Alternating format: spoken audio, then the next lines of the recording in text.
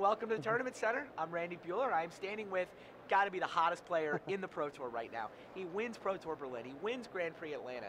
Luis Scott-Vargas has gotta win this tournament if he wants to be Player of the Year, but I wouldn't put it past him. 5 1s on day one, and now you have drafted this. Tell us about this draft deck. I started out taking Vithian Stinger over Naya Charm and Esper Battle Mage because it's the least color commitment, and it's, I think, pretty close in power level to a Naya Charm, actually, even. I actually really like the Stinger. But second pick was where it was Seaside Citadel or Tide Hollow Strix. Yep. And I actually like drafting Naya, and even though this doesn't have red, it still is good in Naya. And then Strix would put me straight into Grixis, 3 colors also. And so they're both a 3-color commitment, but I've been liking Naya more, actually. Okay, then what happened? I followed it up with, I think, Druid of the Anima was next. That's what my notes said from memory so far. And after a few picks, I kind of wish I had gone Grixis because there's a bunch of Firefield Ogres and Tide Hollow Strixes. There were a bunch of Strixes. But at the end of pack 1, I was uncommitted as to Naya or Bant. I had a Vithian Stinger. 4th pick went Bant. Yeah, Bant Panorama. And then Excommunicate, and then another Druid. So I just had a bunch of green-white cards. I have 2 Rockcaster Platoons. So you took Rockcaster Platoon over a Yoked Plowbeast. Right. I was surprised by that pick. Is this guy bad? I really like the cycling. Am I just overrating that, or is this guy no, actually better? Yoked Plowbeast is really good. I mean, it could be anything when you cycle it. So, but Rockcaster Platoon is a more powerful card, and with at this point, I think I had 2 Druid of the Animas. Yeah, you did. And it's not unreasonable to pick up another one. Fair. So the Rockcaster is a little more powerful. Yeah. Sure, if you're going to cast it, you'd rather have the Platoon. It's a question of is the cycling valuable. But you think at that point with 2 Druids, would you always make that pick, Platoon over? Just about, yeah. Like, especially since it's pretty easy to pick up another Plowbeast or Ridge Ren or Jungle Weaver, although Jungle Weaver is the best. Sure. Whereas Platoon, is uncommon, it's less likely to see, and I'd rather have like a Platoon and a Plowbeast than 2 Plowbeasts. Okay, so tell me about pack 2. Pack 2, I opened... First pick? Drumhunter. Yeah, Drumhunter. Yeah, I actually like Drumhunter quite a bit. Is he first pick? Is that... Yeah, I don't mind first picking him. I take like the premium removal spells over him, like Oblivion Ring, any of the red spells, but they weren't in the pack, so... So he seems particularly good if you've got the 5 drops up here, right? Yeah. Was that the way you draft Naya? Are you always on 5 drops? I don't usually draft the Nakata Squire Naya deck. Okay. Even though it's good, I like the 5-drop, the 5-power version, where you play like Druids and Drumhunters as accelerants, and then just guys like Mosstodon and Rakeclaw Gargantuan.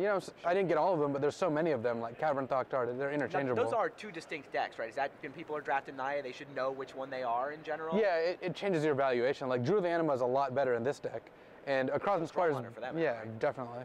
And Akrasan Squire is better in the other deck, but I mean it's still a playable card. It's still a good card. Sure. So the playables go to good cards, and the good cards go to playables. Whereas, like something like Soulsfire is really good in this version of the deck. Right. It's not as impressive in the other one. Yeah. So pack 2, you went Drumhunter, Druid, Mosstodon. 4th pick, Welkin guide. Is this guy 4th pick? Is that? I don't like to 4th pick him, but that pack was pretty shallow. It was that or like a Naya Panorama, I think. And yeah, or like the Guardian the wall. With I don't really like the Guardian at all. So. Not much Exalted. You wind up with only 1 Exalted card. It's because that's the other side of the deck. You just don't value those cards as much as other people, and I think even in the Exalted deck, I really don't like Guardian that much. It's just I don't like the wall aspect. Like I'd rather have another threat. But yeah, Welkin Guide certainly does a lot of damage out of nowhere. Okay, so you got no problem with 2 of them in the deck. Yeah. Not hoping to 4th pick it. No, of course not. But Well, things got a little better. 6th pick, this gift falls into your lap. Yeah. Realm Razer 6th has got to be just exactly what. Yeah, Realm Razer is perfect. Like, especially with all the Druids, it's a good card to turbo out. Oh, yeah. And it's good with the Druids because you can still cast spells afterwards. Oh, but 7th pick, the bombs weren't done coming. Here comes Empyrial Archangel, 7th pick. Yeah, which was nice too, because I had the Seaside Citadel and a Bant Panorama, so I was pretty well situated to splash it. Yeah, 2 free sources of blue. I thought the same thing at the time. I'm like, oh yeah, easy to run that. Yeah. You picked up another Bant Panorama in the 3rd deck, so you wind up with 1 island in the deck, 4 blue sources for an 8-mana spell. It's really easy to run, right? Easy enough, in fact, that Waveskimmer Aven made the cut. Yeah, I mean, that 4 blue sources for Waveskimmer isn't like ideal, but I think it should be okay, and I'm not particularly worried about it. So 4th Druid came 8th in the 2nd pack. Pack 3, first pick was Naya Charm. Yeah, Naya Charm. I mean, once you know your Naya, like it's really, really good. I just don't like taking the charms first because you don't really have control over what your neighbor's doing. Okay, so in pack 1, you don't want triple color. You want to get a signal before you. But once you're triple color, you definitely want to just take all the triple color cards because they're like the best cards. They're the most powerful. Thoctar falls to your 3rd pick. That had to be pretty happy. Oh, especially with all the Druids, it's very easy to cast him turn 3 if you play a Druid on turn 2. And absolutely. Thoctar is one of the more unfair cards in the set.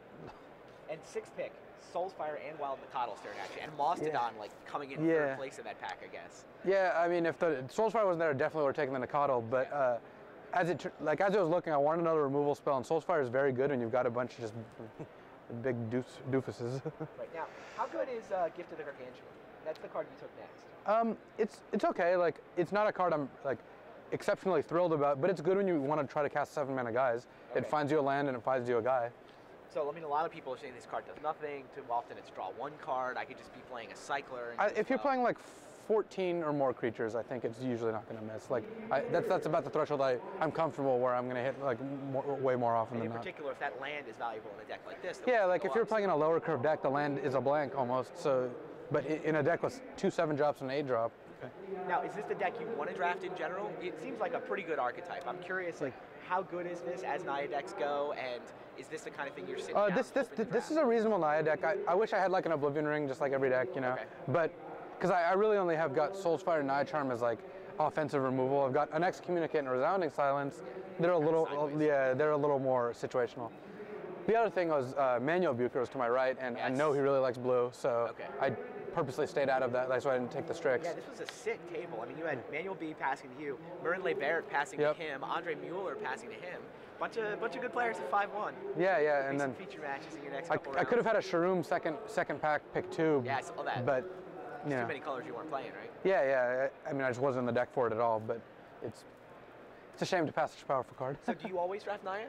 No, I mean, I don't always draft it, but I end up Naya or Jund a lot. Like at Atlanta, I was like almost forced Esper, but since then it's been actually harder. Like people have been drafting it more, and so I've been less inclined to take it. There you go, Luis Scott-Vargas on how to draft Shards of Alara. You're going to be drafting it too. This will be worth studying. Taking an eye on how the pros draft this format. LSV is 5-1. We've got 12 rounds of Worlds left to go. Find out if he'll be playing on Sunday again. For the Tournament Center, this is Randy Buehler.